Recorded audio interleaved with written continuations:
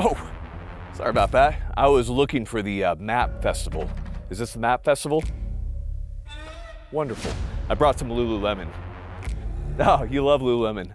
Great, well, let me show you what I got.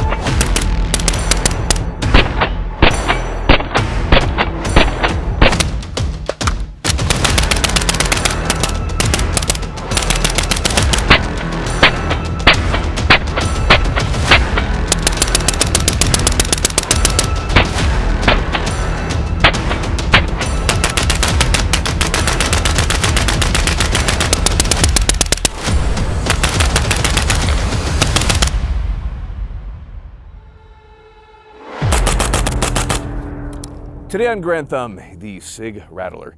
A lot of interesting little tidbits about where this came from, but this is a personal defense weapon, it is a rifle, and it is chambered in 300 blackout, which is a very interesting caliber. This is a very small boy.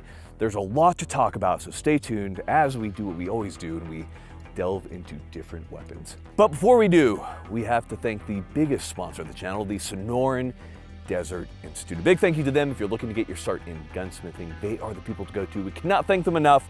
They've supported the channel for a long time, despite how many times we've butchered their name, which will not be today. But a big thank you to the SDI.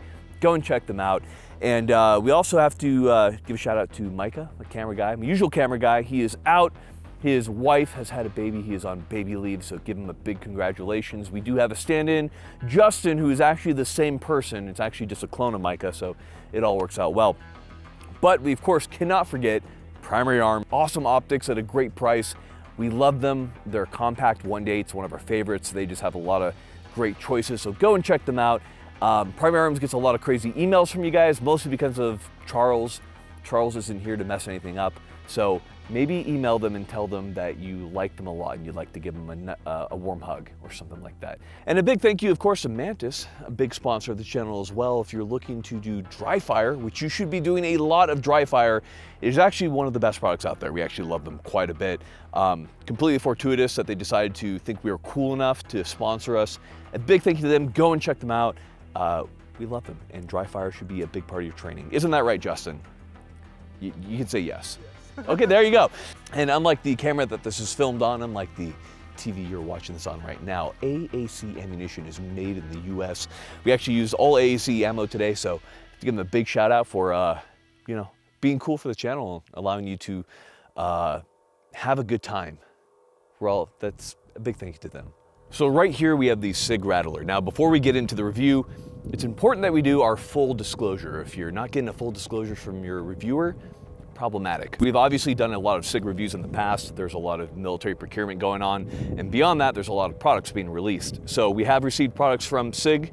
We have reviewed those products. We have never been paid any money for reviews, but we have, obviously we have the SIG LT. We have certain firearms that we have received from them for those reviews, and we still have those for comparison's sake in our inventory. So you need to understand that going into this. Now, in the case of the Rattler, it was purchased by me, but that being said, we do have a relationship with SIG, so please understand that despite all of that, we are always as unbiased as possible. All ammunition was provided for by AAC and not by SIG. So that is how that goes. The optic is from Wilcox on loan as a quick note. Otherwise, everything else is just purchased by me. So the Sig Rattler actually has a pretty interesting history. I've been lucky to be able to talk with a lot of the employees over at SIG to discover exactly how it came about. So essentially what we had was a international soft partner who's close to the United States asked for a MCX, and they wanted to see how short they could get it.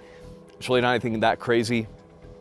SIG continually shortened the barrel until they got to a point where it became unreliable. They made some changes to the gas system, and they were able to get what we have here today, which is Rattler, which is probably the shortest that you can go on the Sig system without running into some pretty significant issues. So the Sig Rattler as a whole is still used by SOCOM. I can't speak to how much it is used. I'm out of the military at this point, and my buddies are still in. Can't exactly speak to that publicly, but it is definitely within the inventory. It's been seen in many photos and all the different variations of the Rattler as you see them out in the wild. But the variant that we have right here is going to be the commercial variant, which is a 5.5-inch barrel. This is a short stroke gas operated weapon. Much like the AR-18. If you're familiar with the AR-18 at all, it's always been an AR-18. It always has been, or Micah's gonna pop up that meme right now. Please do it, I'm dying right now. Okay, meme's up. The AR-18's operating system is very popular, which is why you see it in the Sig MCX, you see it in the G36, as well as many other firearms. It's just a successful, well-proven system. In the case of the Rattler, or the MCX Virtus, or just the MCX in general, the system has been pretty well perfected. So let's go ahead and let's talk about this system and how it kind of works and why it was designed. Now, the Rattler does come in other calibers beyond 300 black. 5.56 is another one that it comes in, also a 5.5-inch barrel. This was originally designed for the military so that they could have ease of cost of training. They didn't have to continually, use 300 blackout. This is generally not something that we recommend. I would not recommend the 5.5. That's extremely short for 5.56 and not terribly effective. So if you're gonna get a Rattler in 5.56 with a 5.5-inch barrel, just don't. It's not a good thing to do. Within the military, there is a 7.62x39 version for all that kind of spooky shit. So those are out there, but you typically don't see them. So the Rattler is obviously a very small weapon. Easily foldable, very compact. It was designed primarily as a personal defense weapon and as a CQB weapon, or as we like to say on Grand Thumb, just your good old murder weapon. So obviously, if we were to lengthen the barrel a few inches to about 7 or 6 inches or 8 or 9, you can get a lot more performance out of the 300 black compared to the 5.5-inch barrel we have here. But you have to understand that the Rattler is pushing very heavily towards one side of the spectrum, which is autism. Just kidding. It's going to be CQB, right? So obviously, this could be a much more effective weapon if we added more barrel length. But you have to understand that this is purpose-built. It is made to be as compact as possible, and because of that, there are sacrifices that are going to be made to the overall operation of the weapon system, as well as the overall terminal ballistics that you're going to be getting out of the rounds being fired from it. So if your whole argument against Rattler is that it's not terribly effective at 300 black, yes, noted. That's not what it's for. Thank you for your input. No one cares. Now, the Rattler falling into that PDW category definitely has a couple different competitors out there. Most notably, I would say the Honey Badger is a big competitor. You also have the MP7 and the P90, which kind of fall into that PDW category, but due to the round, they're not good at some of the stuff that the 300 black is good at. So we'll primarily compare this against the Honey Badger today when we're doing a couple comparisons. In certain ways, the Sig Rattler is a better weapon than the Honey Badger, and in certain ways it isn't. I find it to be a more robust system overall, but both the Honey Badger and the Sig Rattler are able to both cycle subs and supers without much of a change, which is really what you want to see in a weapon that can fire 300 blackout. In general, I tend to err towards the Rattler a little bit more than the Honey Badger, just due to the fact that the lower can accept different uppers, right? It can accept both the Rattler upper as well as any MCX Virtus upper. So we have a Virtus lower right here with the Rattler upper. I find that to be a little bit more friendly for civilian use, where you might have different uppers that you need to slap on to fit different mission sets, whatever type of LARPing that you're doing. So I like that a little bit more. I will also say within the same breath, that the Honey Badger is a lighter system. It is more purpose-built. So it really depends what you're going on. I like the MCX for the utility and the fact that it can be swapped to fill different mission sets. So I do like that about it. Same upper, and you can, of course, different barrel. So right here, we have a 300 black. This is a subsonic round. This is from AAC. The 300 black's a really interesting caliber. Right here, we have a 5.56 right next to it. So what was so nice about the 300 blackout is you can essentially have the same magazine and you can run the 300 blackout with not a whole lot of hassle. Now what's really cool about 300 blackout is the capabilities that it has, because 300 blackout can be both a supersonic round as well as a subsonic round. So what we mean by that is 5.56 is a supersonic round. Now it can be made subsonic. You can put less powder in it and that projectile won't break the sound barrier. But the problem is that the AR-15 will not reliably cycle that or cycle it at all. So there are some issues there if you're wanting to be super duper quiet. Now with 300 blackout, many of the weapons that are made can both reliably cycle supersonic rounds as well as subsonic rounds. Now, it isn't all like La La Land, because the supersonic rounds don't quite have the carry distance that the 5.56 does, where the 5.56 is going to have more range, it's a lighter round, there's not a whole lot of powder in these cartridges, so understand that it's not completely a bigger, heavier round being fired out of an AR-15 type system is going to be better. But understand that the 300 blackout fills a use case scenario. So where it's really good is with the 300 blackout, you can have a magazine of supers. So you go and ambush a car and you fire supersonic rounds. They easily punch through the car, they do a lot of damage. And then as you need to exfil from the situation, you can easily switch over to a subsonic magazine and you can be super duper quiet on your way out to not make as much noise, or vice versa, where you have a bunch of subs for the actual mission where you're trying to be as quiet as possible. And then if you get compromised in your LARPing, then you can switch over to supers and do a lot more damage. So again, you're not getting that range that you get with 5.56. At the same time, you have a really cool kind of overall system when it comes to 300 blackout. So to show you a little bit of that, we'll show you some supers versus subs. Oh, hey, sorry, I didn't see you there. I was busy playing War Thunder. That's why I'm a little sweaty. Now, if you don't know, War Thunder is the sponsor of this particular video. We have to give them a big thank you.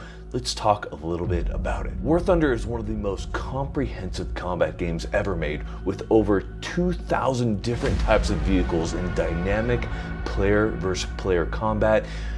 You'll probably play against me. I actually play this quite a bit, and I always die. I'm very bad at it. Now, because I'm obsessed with making models of different World War II vehicles, each of these vehicles in-game are obsessively detailed down to the smallest components. It makes for a really interesting dynamic. And the best part, it's free. You can play on Xbox, you can play on PC if you are a complete Chad, or if you have a PlayStation 5, you can play on that as well. And if you register on PC right now, you're gonna get a really cool pack that's going to include multiple premium vehicles, premium accounts, all that kind of stuff, boosters. Go and check it out. One of the best pieces of my mind is customization. You can add different types of camouflages, different decals, and 3D camouflages like bushes and that type of stuff. When your vehicle's hit, it just isn't like a health bar that goes down. Rather, individual components, crew members are actually killed or knocked unconscious, and it's called their damage X-ray. Big thank you to War Thunder. Let's get back to it. All right, we have 4 rounds of 140 grain supersonic rounds, and then we have 4 rounds of 220 grain subsonic rounds. So you'll hear the sound difference. The supers are going to recoil much harder than the subs, so make sure you're watching for that. So those are the supers. Now we're on the subs. Much quieter. Now, a quick note here. You can easily change the gas settings. So right now we have the right side down. That's going to be more gas. You need more gas when you're running subsonic rounds. They don't have as much powder. They're not running the gun as hard. So on that suppressed subsonic setting, you can run supers, but as you can see, it is going to give you a little bit more recoil. If you're primarily running supersonics, you can easily take that little gas setting, push it down on the left side, and then you're going to be running those supersonics a little bit more lightly. You're not going to have as much recoil. It's not going to run the gun as hard. However, it's not going to be running those subsonics. So I typically tend to keep it on the down position on the right side for the more gas or subsonics, because I primarily am firing subsonic rounds when it comes to 300 blackout.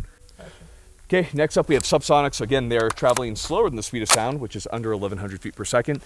We're going to be firing at a target that is 156 yards. You're going to hear how long it takes for that slow 220 grain slug to reach there. It's pretty cool.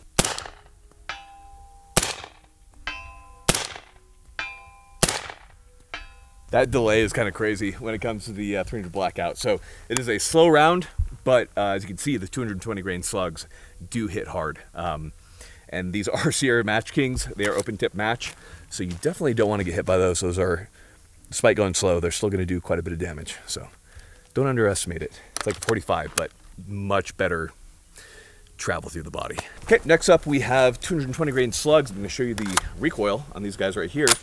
Despite being a lot more weight, there's not really any recoil difference compared to a 5.56. So I'll show you that right now. Yeah, really no difference from 5.56. feels pretty comparable despite firing a much heavier slug. So pretty cool. Way to go, 300 blackout. But I would say overall 5.56, probably have to do a video. I might eat crow with this statement, but I think 5.56 is a deadlier round. Whew, that's gonna piss people off. We'll see. Have you ever wondered why I'm not a character on Call of Duty? Because I think about it a lot, but kind of don't want to be associated with what they got going on. In any case, we're going to talk about the Rattler. We're going to do what the Navy loves. We're going to go tip to butt and talk about everything that makes this rifle, this PDW, what it is, and talk about what we think about it. So we're going to start at the tip here, which is going to piss off Sig. I don't like the Sig suppressor, so we have on here a CGS Group Hyperion K. One of my favorite suppressors. I love this thing. I use it on a ton of different guns, and it's been performing extremely well. The back pressure is great, and the gas to the face is very minimal, which is what you want on a gun that's almost suppressed 100% of the time. So Hyperion K, big fan, we love them. We'll go ahead and we'll move back to the barrel at this point. At 5.5 inches, it does a fairly good job of flash suppression at night, and you're not getting a massive amount of accuracy out of the Rattler. It is a 300 black firing subs primarily. So in my experience, I'm between again, I'm firing at the red dot, about 3 to 4 MOA. I'm sure maybe sometimes 5, depending on how hot it is outside. It is very hot right now. So it's not what I'd consider a precision weapon. I'm sure somebody could probably push it to 2 or something like that if they were really good, but just firing with the red dot, that's perfectly acceptable for the short range nature of the 300 blackout, especially the subs. The supers do better. However, with a longer barrel, they're of course going to do way better, which is why you see the other variants out there. But when it comes to the civilian version, for a purpose-built PDW weapon, having to fight in and out of a car, in a house, or something like that, the 5.5 300 blackout is absolutely awesome. So one of the nice things, we've already talked about the adjustable gas system, but compared to the Honey Badger, I do like that it is not a gas impingement system, that we do have a short stroke gas operated system, because you do have a lot less fouling getting back into the weapon, so it does tend to run cleaner overall over a longer period of time compared to the Honey Badger. Isn't really me saying that the Honey Badger is a bad system, it's just my maintenance cycles between round counts is much different between the two systems, which is why I tend to kind of err towards the Sig Rattler. So obviously the Rattler has a tiny handguard, so there is a rail space problem when it comes to the Rattler. And this has led to the development of a lot of different products to solve this problem. As you can see here, we have 2 M-LOK slots on the 3 o'clock, the 6 o'clock, and at the 9 o'clock. With some clever products and a little bit of thought going into it, you're gonna be able to have a weapon that works. If you're just trying to set this up like you would a AR-15, with longer rail space, it's probably not gonna work very well for you. But when it comes to the handguard itself actually doesn't have any Picatinny. You can see the handguard ends right here. So what that comes down to is when you're gonna have some type of PEC on there for IR laser light, for night vision work, all that kind of stuff, generally you're gonna wanna run either a maul, so you have that rotated off to the right so you can kind of fit stuff in there, or some other solution. So right here we do have a Boss XC on a experimental mount from Wilcox, but GBRS Group obviously has a Hydra, which everybody made fun of, but actually is purpose-built for these really short weapon systems where it puts that optic super high, and then there's a diving board for that PEC to set up front, and Michael will pop up a picture right here of those. So that's why those products were made, because when you don't have a whole lot of grip space, you really can't have the PEC there. It kind of really screws with your grip. If we take a look at what we have right here, we do have a Surefire Scout Light. This is the turbo model, and then we have the tail switch coming down to a modified BCM angled grip that's been chopped. This work was done by a Gangster Grip guy on Instagram. As you can see right here, the button allows me to activate that. I'm a big fan of saving rail space right there, especially on this particular platform. So that is a pretty cool little product he's come out with. On the opposite side, this pressure pad that is offset is from Wilcox, and that connects to the Boss XE. Because the Boss XE is not just a optic, it also has a laser, has IR laser, has IR illuminator. So it's kind of a PEC and an optic combined, a couple other things as well, but we're not gonna get into that. But that's why we have the pressure pad right there. We have that cord running back right there. I could probably do a little bit better of cable management there. We have that zip tied in place, and then we have that connected into the Boss XE. The Boss XE sits way too low without a riser. So we actually talked with Wilcox. We had them develop this riser right here. The back is for a flip to side magnifier, such as an EOTech or maybe their own, but it's not really necessary on the 300 blackout. But I do like the Boss XE. We'll talk about it for just a moment. The Boss XE was specifically designed to work with 300 blackout because obviously your zeros between a supersonic round and a subsonic round are going to be somewhat different. Because of that, what they have right here is a mechanical built-in zero change. So what you do is you zero the optic, and then what you can do is you can set the mechanical zero by switching it, and you can adjust that elevation change to the subsonic round. So when you switch between supers to subs, you can make sure that your rounds are hitting true. Now, in addition to that, what's really cool about it is it also has iron sights built in. So there are iron sights built into the system, and those also have a mechanical shift with the zero. So the lasers, the iron sights within the optic, and the optic itself, when you're zeroing, all move together, which is pretty cool. So it is a very expensive optic. For 300 blackout, I consider it pretty cool. I know some people have some issues with it as far as its illuminator is concerned. I personally like it for this application. So I know we spent a lot of time talking about setup, but when it comes to kind of a odd weapon system, such as what we have right here, everyone's gonna get mad at me saying weapon system. It's important to talk about setup because there's a lot that goes into it. There's a lot of thought. So you kind of want to modify what you've typically known with you know, some new factors that come into play. When your handguard's so short, you definitely want some type of vertical grip because having your wrist at like the typical angle is going to be extremely uncomfortable. So definitely having the vertical grip to make sure that you're gripping your wrist is in a more natural position is going to be important here. So some type of vertical grip works. So we've talked enough about setup. We're going to move back to the controls. So the controls are very much so like a Virtus. We have our bolt release. We have our bolt hold open. I've always liked the Sig one where it's a little bit wider so you can get to it to hold that bolt back when you're doing malfunctions.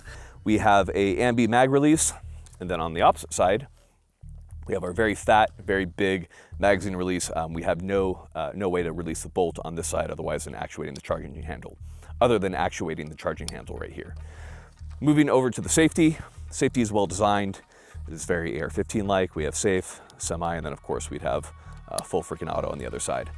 And like it should be, we have a small selector right there for same side, little accuracy fire, and all that kind of stuff. Grip, I've always been a fan of the grip when it comes to the Sig products. It's very nice, very flat angle, which I like. Now, with all that being said, let's talk a little bit about the trigger. So on this guy, we have a, surprise, surprise, Geissele SSA. It is specifically designed for the MCX because regular AR triggers don't work. On the LT versions, the regular AR triggers work, but on these older ones, they don't. So we'll go ahead and we'll do what we always do. We're gonna go ahead, we're gonna ghost that trigger together. Let's go and let's feel it. So we have a little bit of play right there, about a pound and a half. We have our let off. Feel that again, reset, quick. And from that reset, maybe a pound and a half. It is a short reset. It is a beautiful feeling trigger. And if you're going to have a MCX, I would highly recommend that you have a Geissele trigger. All right, coming over to here, the side of the handguard, we do have a QD slot, and thankfully it is locking. Thank God. Thank you, Sig. You know what you're doing. We have that on both sides over here. We also have those at the rear of the receiver. And then on our stock that we have right here, this one's from Sheffield Tactical. It is a LVOP prototype reproduction, which is super fucking cool because I'm a nerd. Also locking to a little bit more rotation, but perfect for what I want from a stock. So those are the QD positions. Moving back and moving from the QDs, we do have our stock. Like I said before, Sheffield Tactical, and it is folding, just like every other 1913 MCX stock. So again, you just push up on that folds to the side, and the weapon will still fire when it is folded. Say hello, my little friend. And especially if you have like a Virtus lower already and you're switching between, you know, a 14.5, 16, or an 11.5 down to a Rattler as needed, that's cool. Just understand it is very purpose-built, and because of that, there are a lot of drawbacks. The 300 sub does not have a lot of range, does not have a lot of accuracy. There's a lot of problems. Now, that being said, it is super duper murder quiet. So if you're gonna get a Rattler, understand it is a very purpose-built gun. It is not our first choice. It is a choice, a tool for the tool bag, and it is well designed. With the Honey Badger, I consider them both to be excellent, excellent 300 blackout hosts, and I would choose either of them and be happy with my choice. So find the one that's gonna work for you and go from there. The other factor is it looks cool as fuck. So If you like cool looking guns, it certainly fits that mold. Guys, thank you so much for watching. I love doing these types of videos where I go kind of in depth on these different types of rifles. So get out there, find what's going to work for you. But the most important thing is going to be training. If you're not training with this guy, then you're going to suck with it. If you're not training CQB with your boys, just because don't do CQB alone, then you're going to die. So get out there, find the rifle that's going to work with you, train with the boys, get good with it, and that's going to be terrifying. Some guy with a Rattler at 150 yards, which is kind of starting to push it on 300 black with the subs, still going to be hella scared of him, especially if he's a trained guy. So with all that being said, guys, get outside, have a good time. We really appreciate you guys. Tons of great videos coming, and we've got nothing else for you guys. Okay, final thing, dad advice. All right, I've got 4 kids. I should be able to do this, right, Justin? Yep. Don't be a friend with your kids. What I mean by that is that little person, that kid, that teenager is going to be an adult, and the adult world doesn't give a fuck about them. So if you're not teaching your kid hard life lessons, if they're not growing up to be a tough, a resilient, a logical, a emotionally mature human being, then you're doing them a disservice, because life doesn't care. So when you're sitting there with your kids, think about that. Make sure that you're teaching them consequences, that you're doing all those things that matter, and that you're raising a well-adjusted adult that will not trust the government. As always, guys, thank you for watching. We got nothing else for you. All right, video's about done. We want to give a big shout out again to War Thunder for sponsoring this video. Go follow that link below. Go play it. It is free. You get cool stuff if you register on PC using my link. Thank you guys so much.